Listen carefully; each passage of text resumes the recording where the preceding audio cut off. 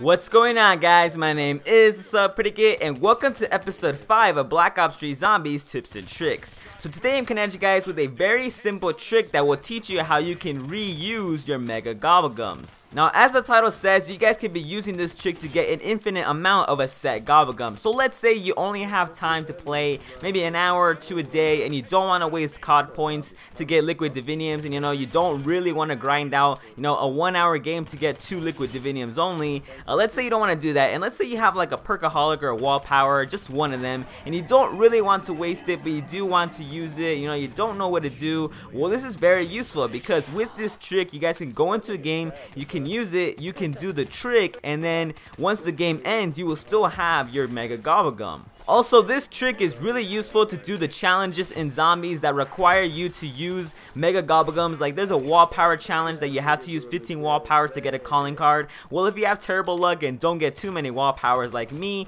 then you could use this and effectively reuse your one wall power, and then the game will still count it as you used it 15 times, and you can still get your calling card. But anyways, I'm getting ahead of myself, so first of all, I need to show you guys how to actually do this. Now, if you guys look at the gameplay on your screen, before I go into a game, before I find the game, I'm actually showing you guys how many perkaholics I have in my Mega Gobblegum pack, and obviously I have 3 of them. Now at this point, I'm just gonna fast forward the gameplay for the reason being that I didn't want anyone to think that the video was fake, that I was doing some fancy editing skills so you guys could think I'm showing you guys some fake trick just for the lulz. No, I'm not doing that. You guys will see why you might think that afterwards. But for the time being, I'm just gonna fast forward rather than, just skipping to the next gameplay. But anyways, after like an hour of matchmaking, I finally find a match. You guys can see I pull up the scoreboard right about now, I believe, and I'm playing with these fine gentlemen, so just remember the names because I will pull up the scoreboard again after I do the trick, just so you guys know that there were no shenanigans done in this video. But anyways, I do eventually get perkaholic, and once I do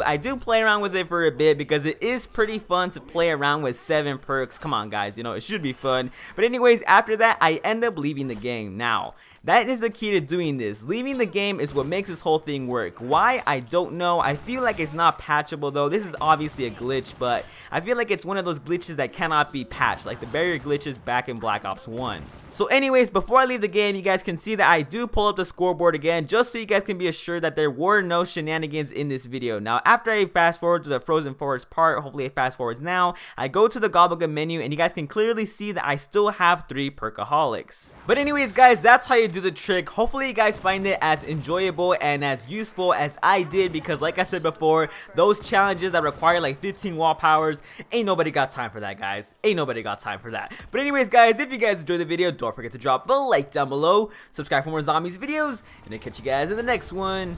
Peace out.